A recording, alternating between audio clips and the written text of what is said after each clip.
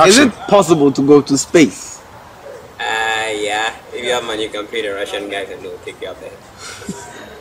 Well, is it possible to go to space from Ghana? Yeah, I think it's possible. It's very possible.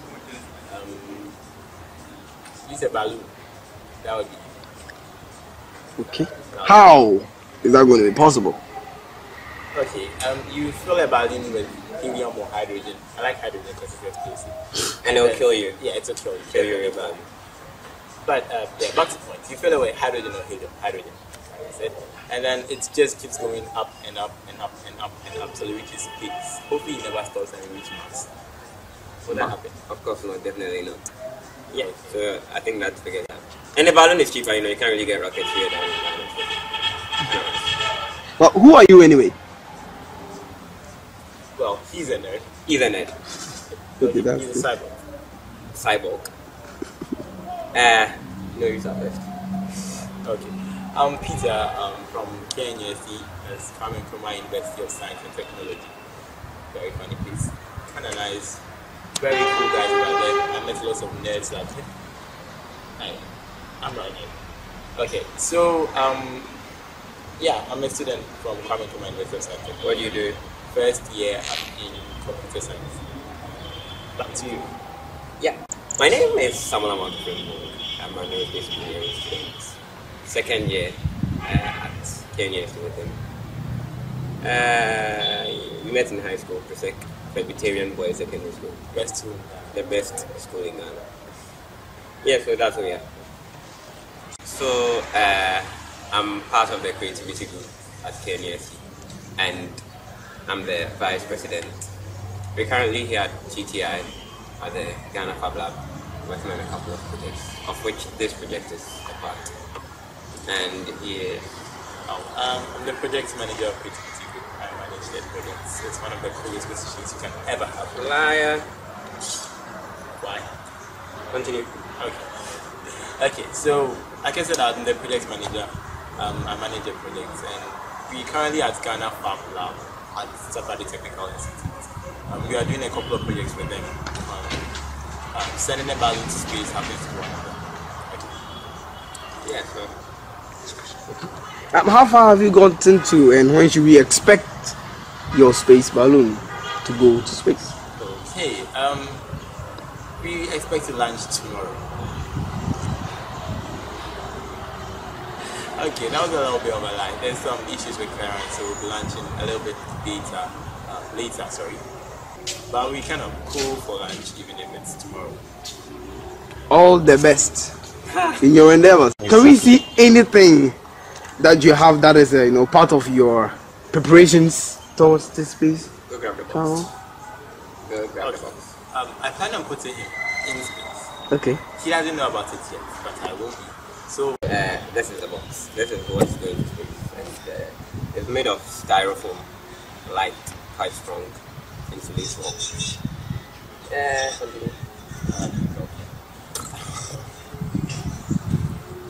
Okay.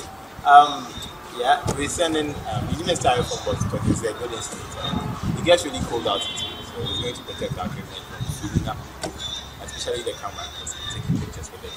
And here's the hole for the camera. Yes, maybe I should flip the camera inside the hole. Yeah. By the way, the camera is in there. Okay, so here's the box. I put the camera inside. By the way, it doubles is a very good camera stabilizer because I can take videos.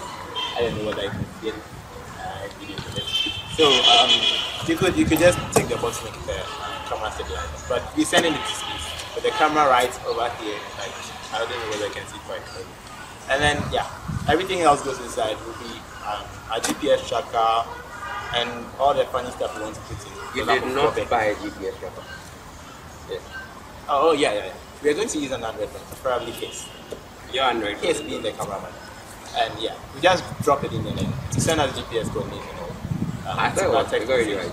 It said it was sending. Yeah. I had this one last time, so I think we're using this credit. Okay, so we drop the GPS tracker inside. The phone? Yes, the phone, the Android phone with the app inside. And we have the camera and we strap the balloon to it and a parachute and everything goes up. We need a parachute though. There's the balloon. And there's the parachute. Glove looks like it's, you know, the surgical gloves. Yeah, latex. Yeah, oh, okay, cool. That's the parachute. Yeah, the parachute. What's the diameter again? 4 feet.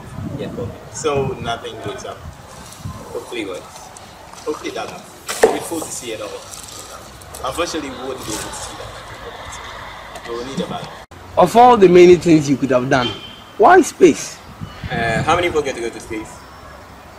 Yeah, so, yeah, it's swag. It's cool. It's cool. Very, Very, very, very, very cool.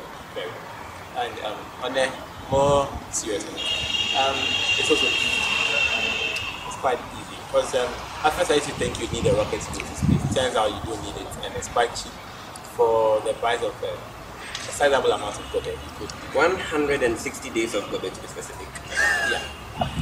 And I don't know about him. I can part with it. That'd be easy. So, wait, yeah, 160 plays and you're going to space. So it's kind of cool. I think it's cool. Yeah, and concerning my inspiration, I don't know. At some place I read that you could, when you get, the range of a rocket can be greatly extended if it's launched from above the surface of the earth, so maybe from a plane or from a balloon. And I've been seeing all these pictures about, you know, guys launching rockets and balloons to space. Then came the Google Lunar X Prize, which really motivated me. You know, the amount of money was quite enticing considering the number of things we have done with it. Yeah, so I thought of how do I get to space, how do I get a rocket to space, and fine, get a balloon, strap a rocket to it and get it out. So this could probably be like a test run car as well. Such a kind of thing. And considering how people see space as some esoteric thing, you know, like people don't really go into it, complex, you need lots of money, large machines and stuff like that. Yeah, this would serve as a very big motivation for guys like that, allowing them to know that, you know, you too can do it. I don't know if anyone in Ghana has ever tried it, but probably not. But if it turns out and it works out, hopefully it would be an inspiration to a lot of guys, knowing that even they can do it. For us, we said 160 days of gobbet beans. Gary. His favorite. Actually, our favorite, but he likes it. The official food of KNUST, by the way. Yes. I'd argue for Ghana and humanity. Yeah, Best of food. that's the main thing, motivation. I'd totally love to be there during the lunch, so you guys should make it a point to invite me. You always invite me, considering you are going to be with us. Sure. Whether we invite you or not, you are going to be there. So give me pictures. Work.